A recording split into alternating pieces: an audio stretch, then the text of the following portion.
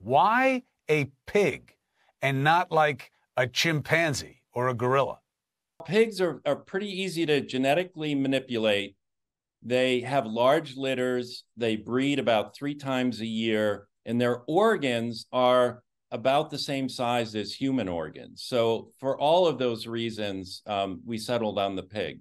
We've also accumulated a lot of information about what appears that the pig kidney is able to take up all of the tasks that a human kidney is able to do. So we really need to, get that out, get it published, have it peer reviewed.